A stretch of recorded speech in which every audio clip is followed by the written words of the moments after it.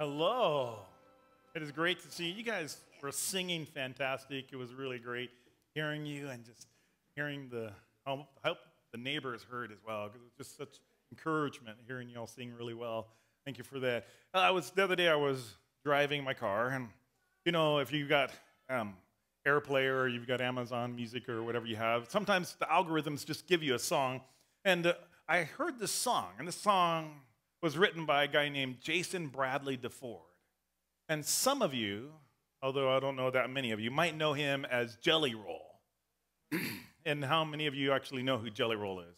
Yeah, there's 4 or 5 of us, right? And Jelly Roll, if you've seen him before, he kind of looks like a Jelly Roll. And anyways, Jason wrote a song, and his song is about I need a favor. This is what he said. I'm going to quote some of the words from the lyrics of the song, because as I heard this song, I was going, that works great for this passage we're looking at this morning. I need a favor. He says, I only talk to God when I need a favor. And I only pray when I can't get a prayer. So who am I? Who am I to expect a Savior? But I only talk to God when I need a favor. But God, I need a favor. I know Amazing Grace, and I know I ain't been living those words. I swear I spend most Sundays drunk. More Sundays drunk than I do in church. I have a hardcover King James that's been saving dust on my nightstand. And I don't know what to say about the time that I have on my hands. I only talk to God when I need a favor. I only pray when I ain't got a prayer. So, who am I? Who am I to expect a Savior? Oh, if I only talk to God when I need a favor. But God, I need a favor. And in the passage this morning, we're going to look at some people who were talking to God. Boy, they needed a favor. If there was anybody who needed a favor, this group of men needed a favor, and they needed a big favor. If you have your Bibles, you're going to want to open up to Luke chapter 17. Luke chapter 17, we're going to spend the whole entire morning in one particular section of Scripture, Luke 17, and we're going to look at it from verses 17 through 19. And there is a whole lot in this passage, and there's a little twist at the end, even though it's hard for us to see it in our English translation. Luke is writing, and he writes this story. He says, now, on the way to Jerusalem, Jesus traveled along the border between Samaria and Galilee. And as he was going to a village, 10 men who had leprosy met him, and they stood a distance. And they called out in a loud voice, Jesus, Master, have pity on us. And when he saw them, he said, go, show yourself to the priest. And as they went, they were cleansed. One of them, when he saw that he was healed, he came back, praising God in a loud voice. And he threw himself at Jesus' feet and thanked him. And he was a Samaritan. Jesus asked, were not all 10 cleansed? Where were the other 9? Has no one returned to give praise to God except this foreigner? And then he said, rise and go. Your faith has made you well. As I was just unpacking this sermon, as I practiced it this morning, this is a great passage. And there's so much stuff into it. In fact, I'm going to come back to this briefly because I think there's even something else in it that we're not going to touch on today. Lepers. There were 10 lepers around. And lepers, you need to know, they were ravaged by this disease. They were literally stinky, dirty, maybe even deformed. Maybe they were missing some toes. Maybe they were missing a couple of fingers. Maybe they had some open sores. We don't know. They were probably deformed in some aspects. As a result, the lepers, they were unemployed. They were homeless. They were criticized. And they were judged by everyone else. Remember in the passage earlier, who sinned? This man or his parents? Can you imagine the judgment you would have on that person who had leprosy, who was living on the outcast, now homeless, now demoralized, now a recluse, living in the fields while you walked along the path? And you're thinking, oh, what sin did they do in order to live in that situation, in that squalor, in that messed up moment of life?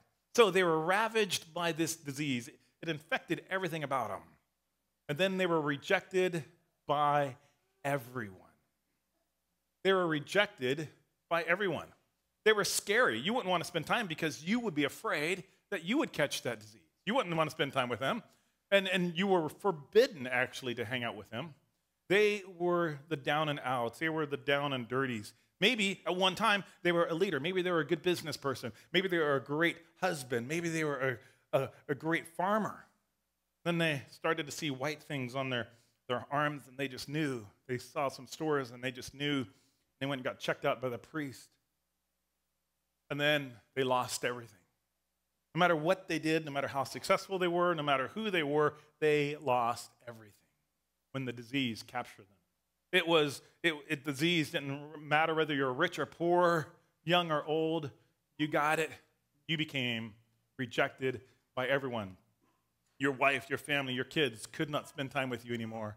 And pretty soon the kids grew up and their life goes along without their dad, living out there in the fields, living out there in the squalor and the yuckiness of the disease. Lepers. Third thing about it, they were required to quarantine. And yes, they even had to wear masks. Listen to this passage out of Leviticus 13. It talks about how to take care of somebody once they're diagnosed, once a priest comes and confirms that they got the disease. Listen to what they have to do.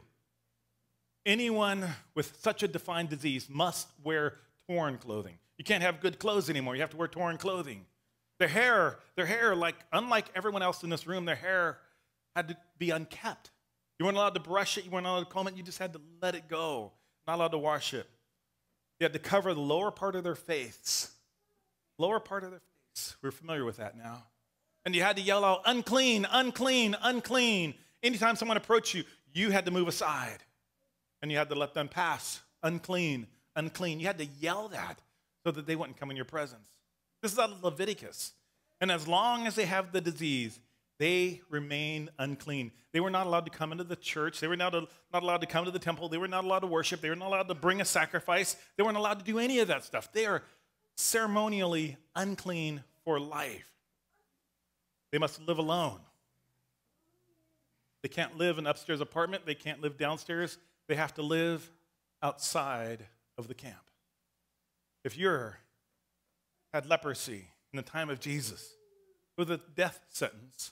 It was a slow death sentence of loneliness, despair, discouragement, depression, and disease. You got it. There is no way around it. What a horrible, horrible thing to happen.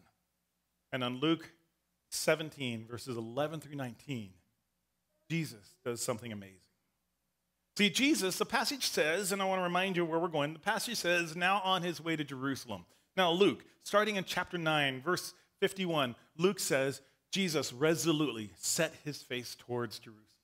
And that's a marker. That's like a Hansel and Gretel little crumb. By the way, Luke says, we're going to Jesus. We're going to Jerusalem. And Jesus is not going to Jerusalem to worship. He's not going to Jerusalem to go in and celebrate the Passover like they would traditionally. He's not going to go in and take a sacrifice for his sins. He's going to go in and he's going to be sacrificed for our sins. He's going to go to Jerusalem, all right. But he's not going to be worshiped. He's going to be killed. He's also going to go outside of the camp. He's also going to be cursed at. He's also going to be yelled at. He is also going to die outside of the camp. But he, the perfect one, is going to die so that you could have a relationship with him, so that you can be made whole, so that you can be made well. He's on his way to Jerusalem, 9:51, 13:22, 13:31, 17:11. Jesus, Luke is telling us, is on his way to Jerusalem. And on his way, Jesus traveled along the border between Samaria and Galilee. There was another way, another very common way that the Jews would take because they didn't like the Samaritans. They would go, but they would not go close to Samaria because they hated the Samaritans. And they thought it was unsafe. They didn't like that route. And so because you might have to encounter a Samaritan, they didn't want to do that. And because, you might get robbed or something like that, they didn't want to go there. Normally, they could take a path over the Jordan River, around through Pera, and then they would get to Jerusalem. This was not the common path, but this was the path that Jesus took because Jesus had some things to do. He had a mission to accomplish. There was a person or people he had to reach. So he traveled along the border between Samaria and Galilee. And as he was going into a village, 10 men who had leprosy met him. 10 men, a small cluster, 1, 2, 3, 4, 5, 6, 7, 8, 9, 10, all 10 of you gathering upon on kind of probably a little bluff next to the path, not in the way of the path, next to the path. How did they hear about him? How did they know? Maybe they heard about Jesus through the Samaritan woman. You know, in John chapter 4, Jesus is in Samaria and he goes and he's tired and he sits next to a well. And in the well, a woman comes up in the late afternoon and she wants to draw some water, and Jesus ends up having a conversation with her, and Jesus invites her to go get her husband, and she says, I'm not married. He goes, yeah, I know. And he knows her story. And after he proclaims, I am the living water, she goes tells everybody in Samaria. Maybe this Samaritan woman told them that there's a guy who possibly is the Messiah. Maybe they heard about it from her. Maybe because they're close to Galilee, they heard about the miracles that Jesus had done around Galilee. He turned water into wine in Galilee. He called out an unclean spirit in Galilee. Oh, Peter had the miraculous catch of fish. You know, that was in the Sea of Galilee.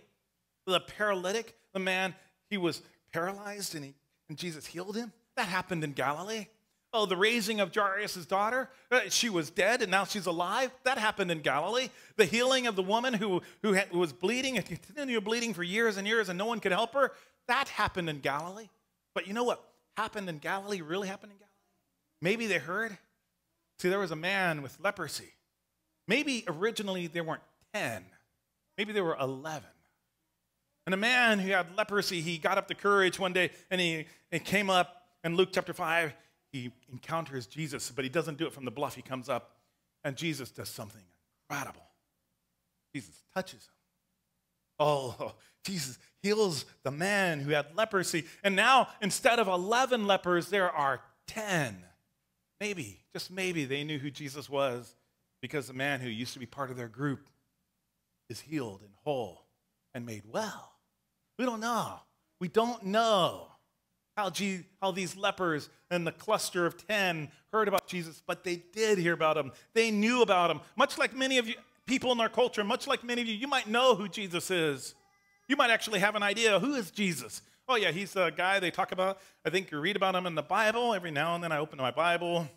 Well, it collects, as Jelly Roll says, maybe your Bible is a good place to hold dust. And so you got this dusty old Bible. You've heard of Jesus. You know, Christmas comes. Yay, Jesus. Oh, what a nice little baby. Easter comes, you ignore him. Whatever it is, you've heard of him. But there's a moment in your life that you need Jesus. These lepers were at that moment in their life that they needed Jesus. And they stood at a distance, not right in front of him. They stood at a distance and they called out in a loud voice. A loud voice. There's a different word between now and what I'm going to use later. They stood out in a loud voice. Jesus, Master, have pity on us. Jesus, Master. And so they acknowledge that Jesus is the commander.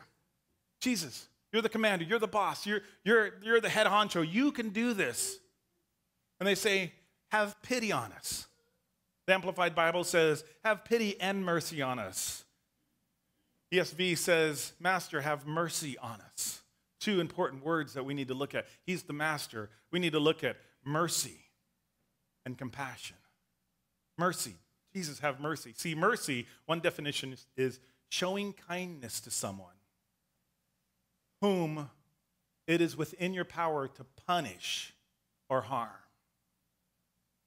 Master, have mercy on us because you have the power to harm us. You have the power to punish us.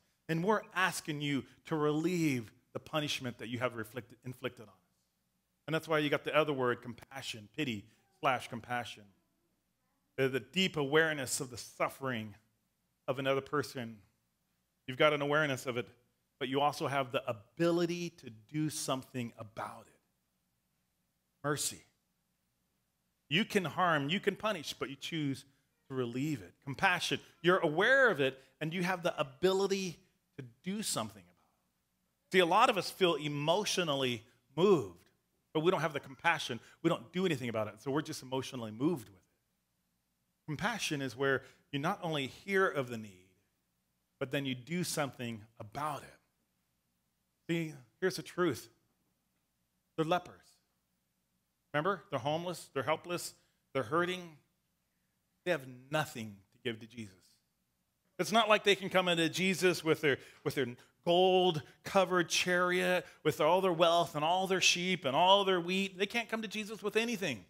All they've got are ripped clothes, matty hair, probably flies inside their wounds, and all they have is themselves to say, Master, have compassion, mercy on us.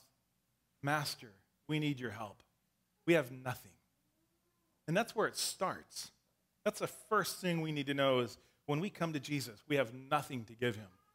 We just need to simply call out to him. Say, Jesus, help me. I know you have the power to punish, and I'm asking you not to punish me. I know you have the power to help, and I'm asking you to help.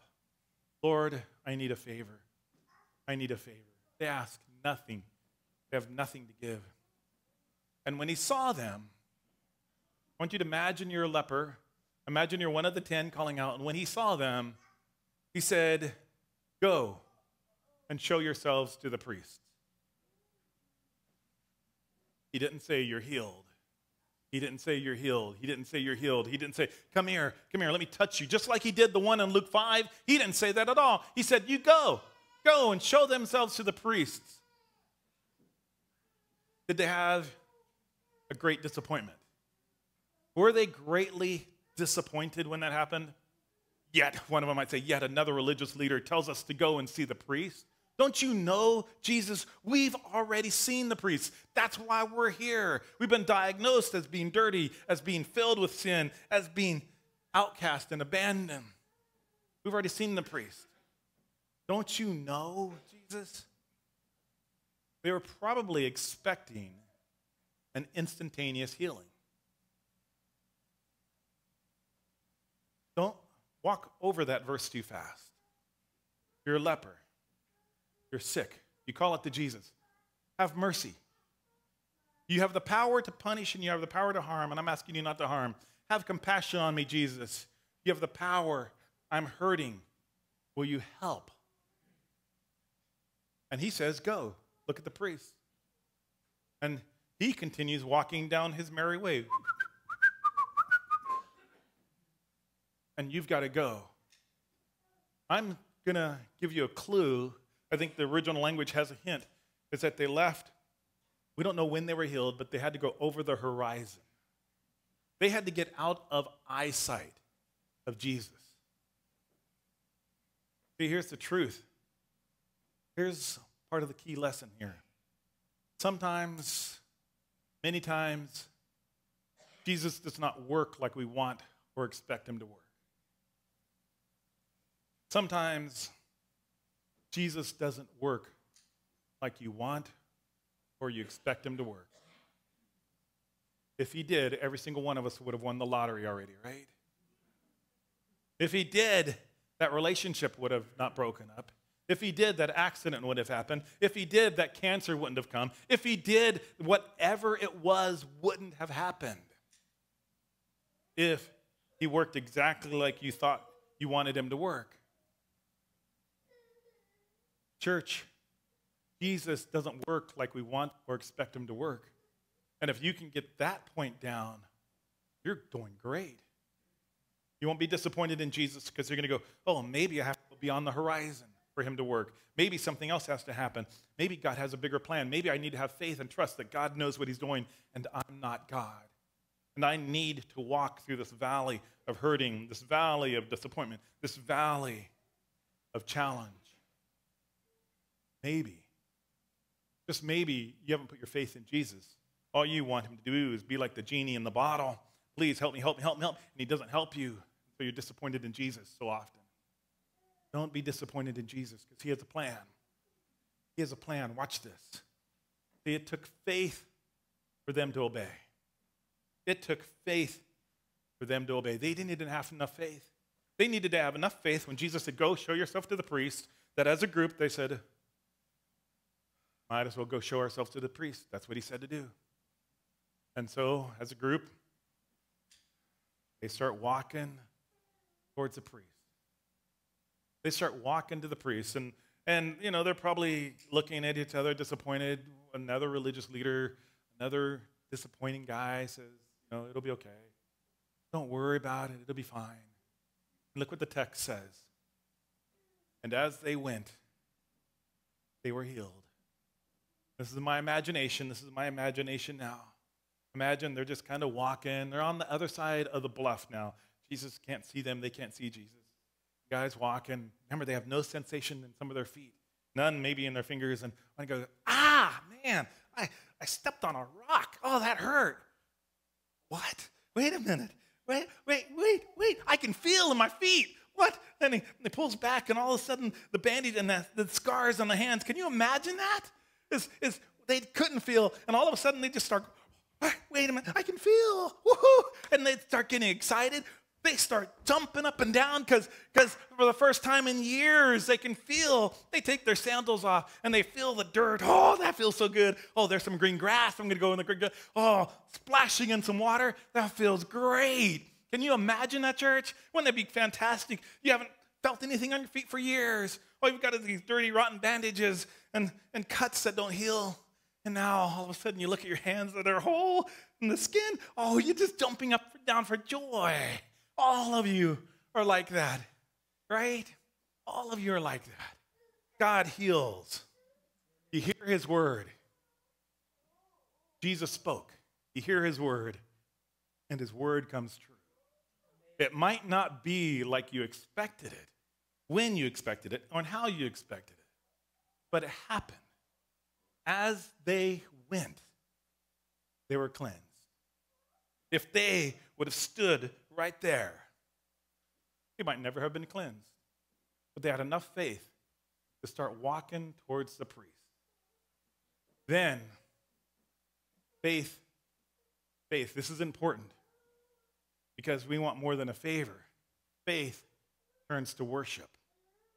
I think a lot of people encounter Jesus. I think a lot of people ask Jesus for a favor, ask Jesus to work, and it stops right there.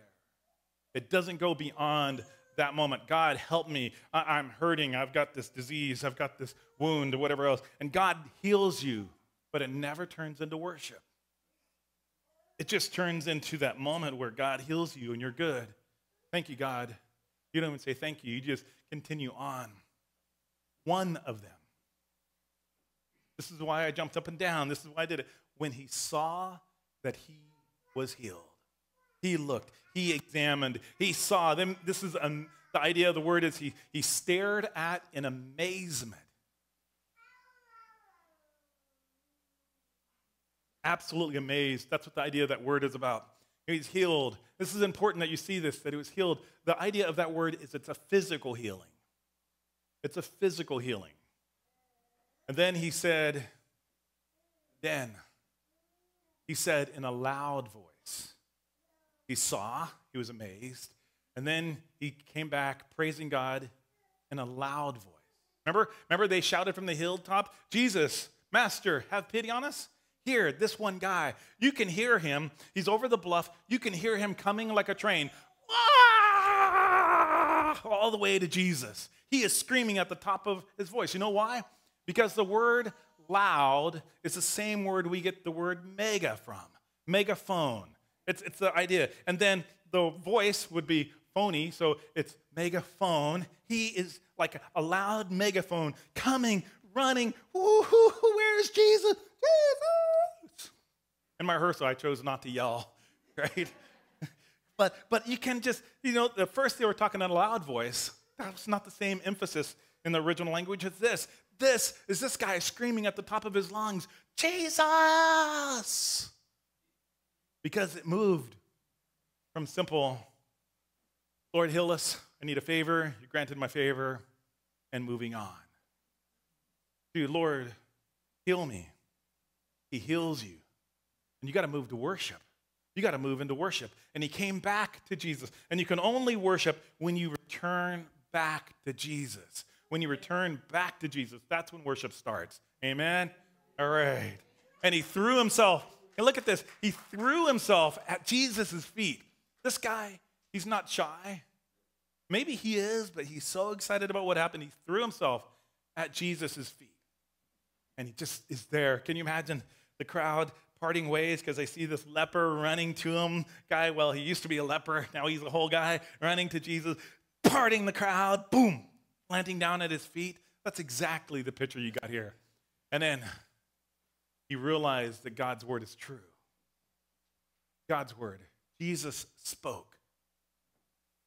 Jesus was the word. And the word said, go to the priest. Implied in that, if you go to the priest, you'll be healed. When he realized God's word is true, he cries out loud to the one who heals him. How you doing it? Proclaiming thanks to God. How you doing at worshiping God? How you doing at giving praise to God for all of the miracles that he's done in your life? He falls. Worship happens when he falls at the feet of Jesus. That's when worship takes place. Worship takes place when you, in your mind, you get down in your mind and you fall at the feet of Jesus. You say, Jesus, thank you, thank you, thank you. You healed me, you restored me. That's when our faith turns into worship. Many of us have faith to believe that Jesus can heal. But do we have faith to worship the one who heals us? That's a big difference. Did you catch it? Many of us, I've had people ask me all the time to pray for me. Pray for me, Pastor Paul. They just want the genie God. They don't want to come back and they don't want to worship him. They just want a God that they're good with, they're comfortable with, works exactly like they want him to work. I want a God I can worship that works above and beyond anything I could ask or think or imagine. That's the kind of God I have. He threw himself at Jesus' feet and he thanked him. And he was a Samaritan. And he was a Samaritan. He wasn't part of the Jewish clan. He was a Samaritan. He was an outcast. He was a foreigner.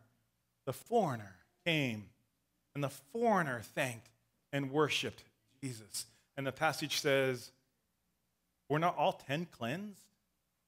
Where are the other 9? Was no one found to give praise to God except for the foreigner? This is the reason why I think that they're on the other side of the hill, on the other side of the bluff where they can no longer see. Because in here, the word was no one found. It means searching with scrutiny, observation. Implied, Jesus looks around. He can't see them anymore. They're no longer within his eyesight. Implied in the Greek definition of the word found is that Jesus looks up at that guy and he says, was no one else found? I think they went over that way. Remember they went that way? How come I don't see anybody else coming? I don't. So was no one else found to give praise to God except this foreigner? Oh, there's a great picture. We'll come back to this next week. There's a great picture in here. Then he said to him, rise and go. Here's the twist. Here's the twist to the story. Rise and go. Your faith has made you well. Your faith has made you well. Not healed, but well. The implied meaning there is to save, to deliver, or rescue you. Your faith. Here's the picture of faith. They had a need. Jesus, Master, have pity on us. Have mercy on us. They had a need. Jesus tells them, the word speaks. The word tells them what to do. In obedience, they do it, and they're healed. That's where many people's faith stops. God heals me. But here's a bigger lesson. One of them gives thanks. One of them comes back to Jesus. One of them worships with all of his might. And as a result, he is saved. He is delivered. He is rescued in the totality of who he is. Anybody can experience a miracle, church. And a miracle doesn't promise wholeness or being well. It is when God connects deep within you, he has made you well. He has forgiven all of your sins. He has healed you physically, emotionally, spiritually.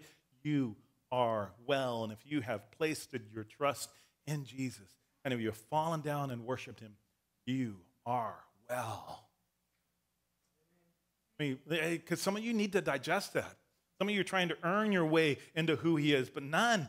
Right there, then you are well. Are you struggling today? You are well. Are you discouraged? Are you depressed? You are well. If you've bowed your feet and proclaimed him as Lord, you are well. Notice that all of the problems that the leper had, he still has so many problems. He's still homeless. He still doesn't have any money. He's still bankrupt, and he's still homeless. He's still got ratty old clothes on his body. He's still dirty in the hair. He has still got all of these issues. And yet Jesus can look at him and say he's well. Great, church. You don't have to put on a shirt and tie. You don't have to dress all fancy. You don't have to pretend that you and your family got along well before you came into the church and there was no arguing. You come here as you are, and Jesus, worship him. You are well. You are well. See, he still has major issues. He's externally still stinky, unkept, but he was well. He's still wearing rags, but he is well. He's still unemployed, but he is well. 10 were healed. 10 were healed. But only one was made well. That's incredible. Sometimes, church, being part of the majority isn't the best thing. Sometimes you need to be made well. And Jesus made him well. A well person has a continual sense of gratitude. A well person has a continual sense of gratitude. Earlier this week in my devotions, I think it was Monday, I was just thinking about people who were grateful, even though they were in difficult situations, even though they had some challenging moments in front of their life. Here's one, Hannah. Remember his story? This is going to be Samuel's mom, and every year she goes to worship God, and she's not getting pregnant. Meanwhile, this other woman is her husband's other wife, and she prays and she prays and she prays. And she promises God that if she has a child, she'll bring him back. She will dedicate him to God. You know what happens?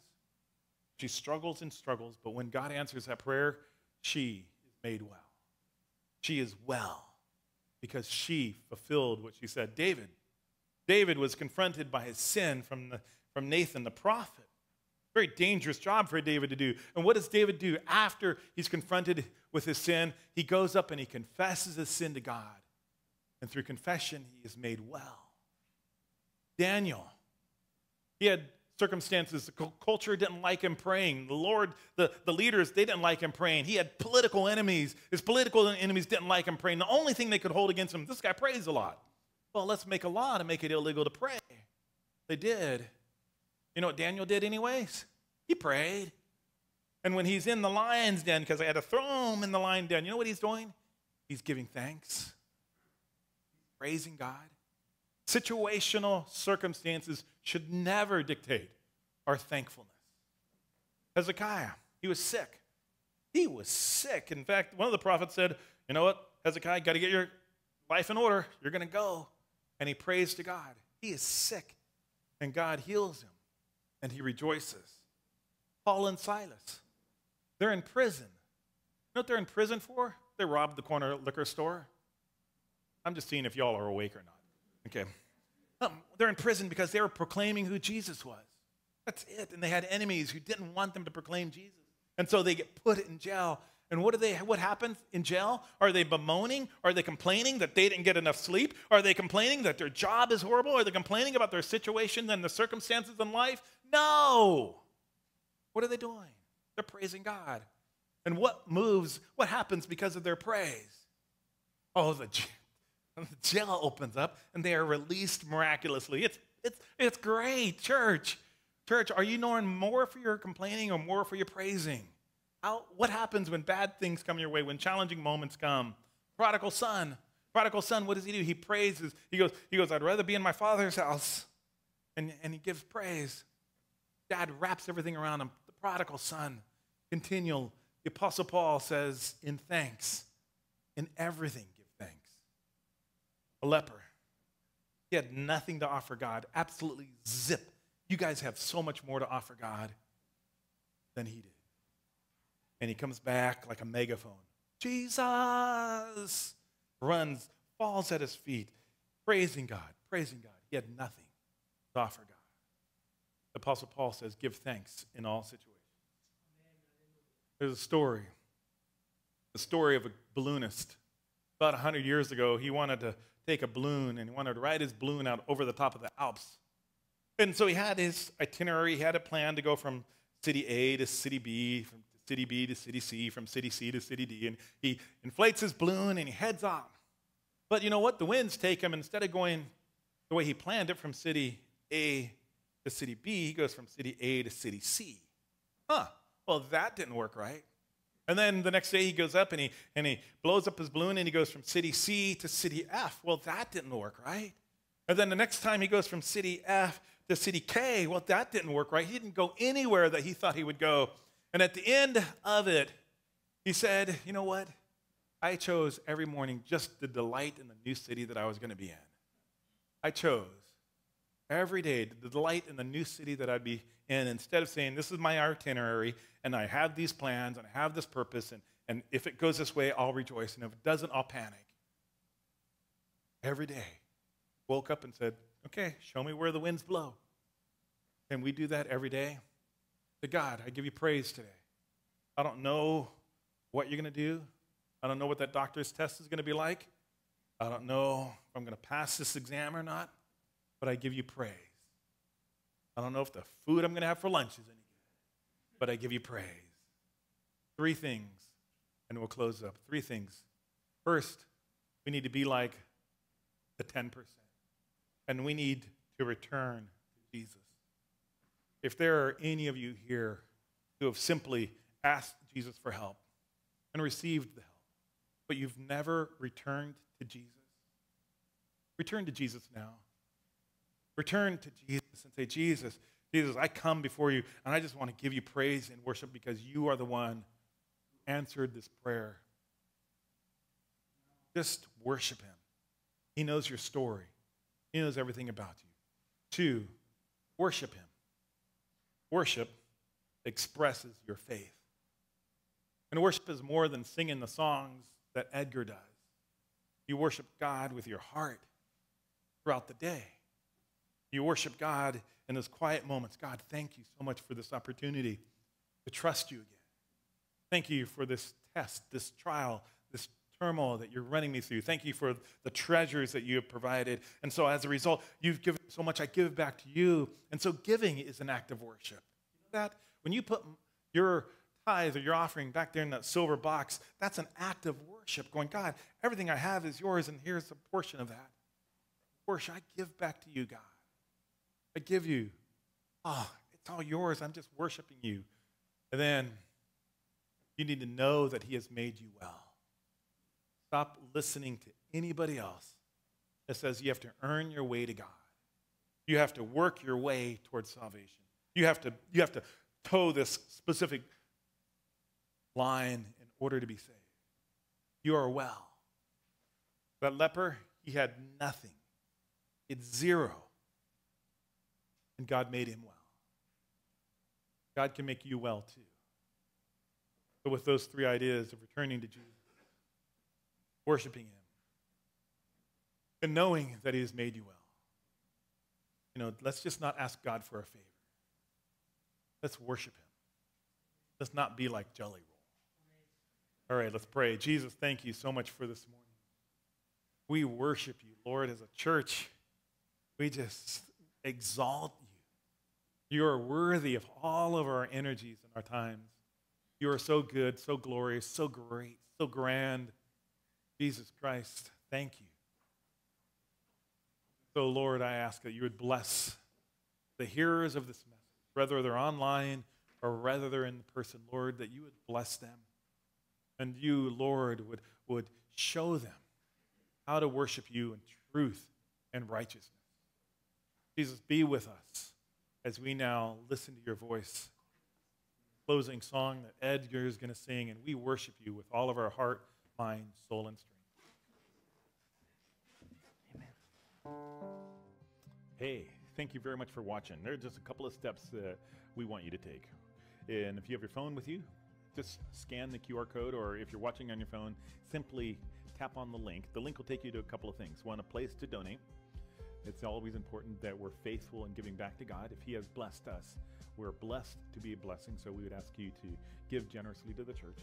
2, to connect with us. Let us know who you are. Let us know who you are. And 3, how to pray for you. We love to pray for you, and so I can testify I've seen God work miracles, and so we'd love to see and join in prayer for you. Also, we'd love for you to come and visit. So just make way and come on a Sunday morning and visit. That way you get to see the live version of it instead of the live stream version of it. And if you have any questions, feel free to text those as well. But make sure that you subscribe. That becomes important to us. And make sure that you also like this video. The more people that like the video, the more people it will reach. So thank you very much for watching, and have a blessed day.